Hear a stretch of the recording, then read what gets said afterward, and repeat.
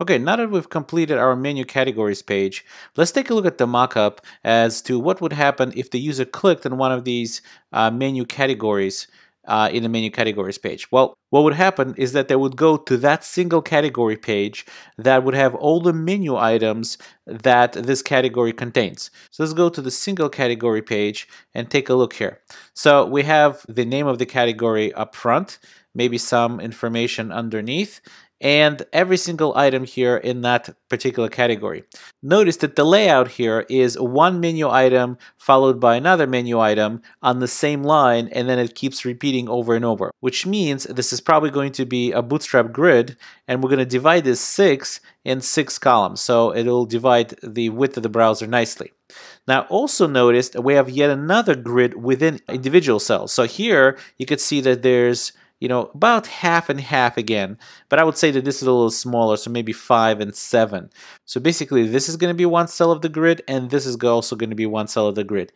This one is probably going to take about 5 columns, and this one is probably going to take about 7 columns. So we have a grid within the bigger grid that contains 6 and 6 columns. Okay, so let's go back to our code editor. Well, let's first actually take a look at our menu categories page, and if we click on this will go, as you could see, to single category, and right now we don't have a single category.html, which is fine. There's actually something that I noticed right now. It would be nice to give some sort of indication to the user that we're sitting on the menu page already. Right now it just looks like we're, again, kind of in the nowhere land.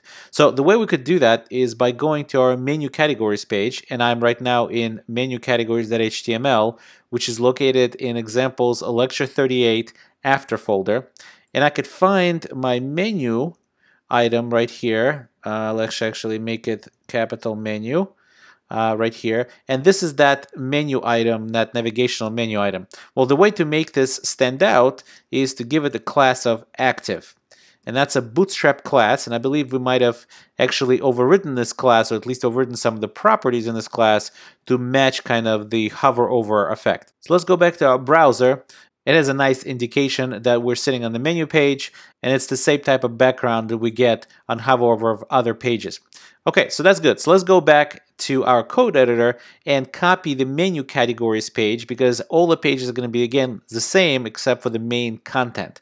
So if we scroll down, let's close up this menu, the images. Let's go to the menu categories page, and what we'll do is we'll click duplicate, and we'll change that to single category.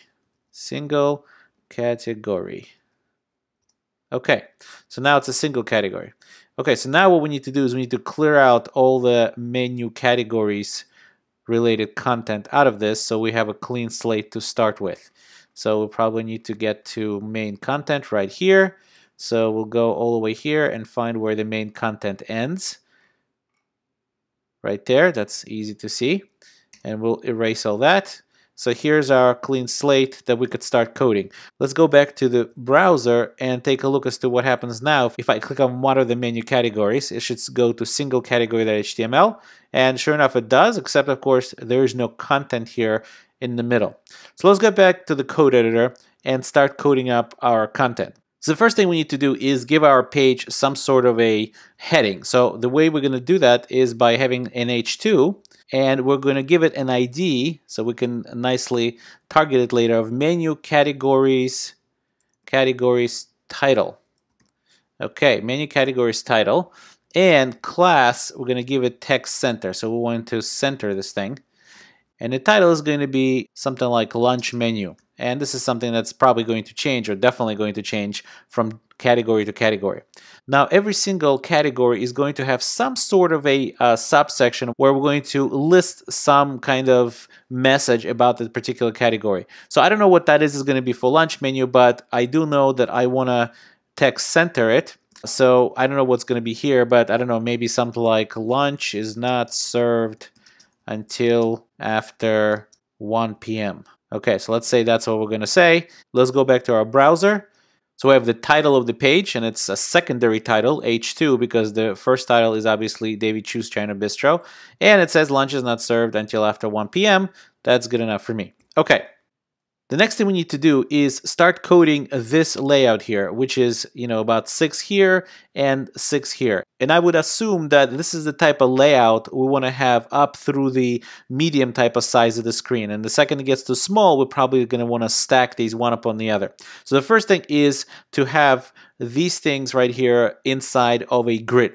So the way we start a grid is we're going to need a row. Well, what we're going to do here is we're going to code up a section. So we're going to use a section tag, and within the section is going to be our grids, which means the section itself is going to need class equals row. Okay. Now, why didn't I put this in a container? Well, the reason I didn't put this in a container is because it's already sitting inside of a container, which is our main content right there.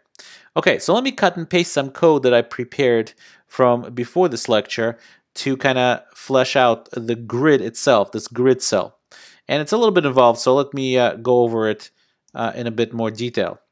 So first of all, we know that the actual cell, we want the cell to be about half the screen, or not about, exactly half the screen.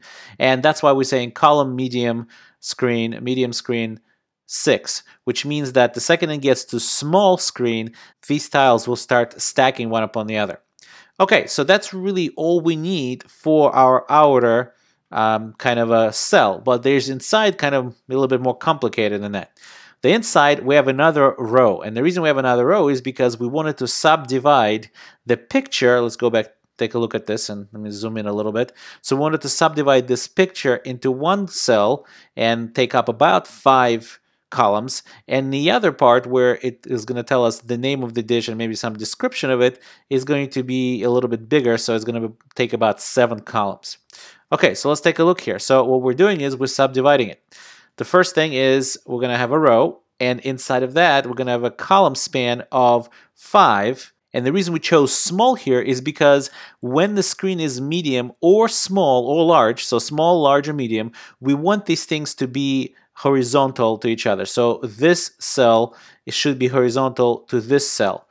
And if it's smaller than that, meaning if it's extra small, I'm okay with that point to have this cell stack upon this cell. So they're basically going to be positioned one on top of the other one.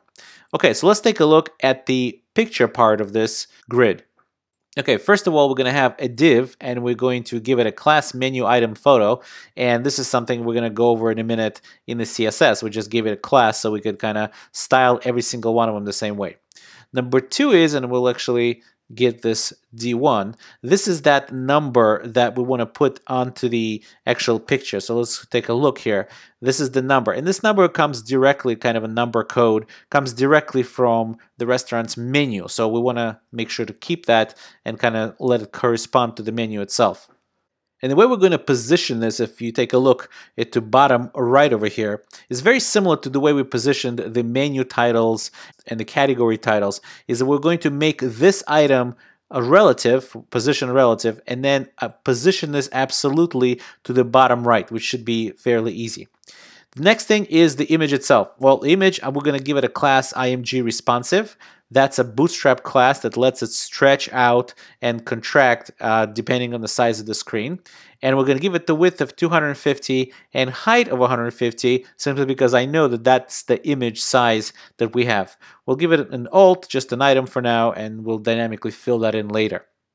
Now notice that I'm not really using responsive images in the sense that I'm not really substituting this image depending on the screen size. So I could have just made this a background image and then substitute the image depending on the screen size. For the larger screen size, I would give a higher resolution, lower, a little lower, and so on. And the reason I'm not doing this is because it's already a pretty small resolution as it is, and I don't think it's going to be such a big deal to load, even on a mobile device, over a cellular connection. Okay, so that's our div menu photo div. The next thing we need to do is we need to give it some pricing. And this is something that's not shown here, but this is just simply because we didn't think of it at the time. But we want to give some pricing right underneath here somewhere for this particular item. And that's why the pricing is still sitting inside this grid, this 5-column grid. Okay, so the pricing is going to be just a div, and we're going to give it a class menu item price. Give it some price. We'll isolate the unit for that particular price inside of a span, so we could basically target this a little bit more specifically and make this smaller, so the price will stand out, but the unit for the portion is going to be smaller. And the same thing, second price, and again, unit for the portion, we're gonna isolate into a span. Okay, and that's going to be our picture, or picture with some information. The second part, which is going to span 7 columns, and again, it's going to be small because we want it to stack if it's smaller than small, which means extra small. So we want these two grids to stack one upon the other. And so what we're doing is we using an H3, because that's yet another subheading, even lower down the line. We're giving it a class menu item title, and this is something obviously we're going to have to define ourselves. And this is the name of that particular dish. It's totally made up. I don't even know if it exists on the menu, but for now, that's really all we need. We have some lorem ipsum in a paragraph right below, again with the menu item details class that we're going to code up. And that's pretty much how we're going to finish this div right here, the div that spans the 7 columns. And then we're finishing the div that spans the entire thing, the entire row. Then we're going to close the div that is the row for those 2 items within that cell. And then right before we close the div for the entire cell, we're going to put an HR that is only going to be visible using this Bootstrap responsive class, visible-xs, extra small. And the reason we want that here is, again, kind of similar to our footer. We did the same type of trick there, is that we put an HR just as a visual separator between the menu items, but we only want them when the menu items are going to stack one upon the other, and that's only going to happen at the XS, which is the extra small screen size. So now that the basic HTML is written, we are ready to move on to styling this with CSS. And that's exactly what we're going to do in part 2 of this lecture.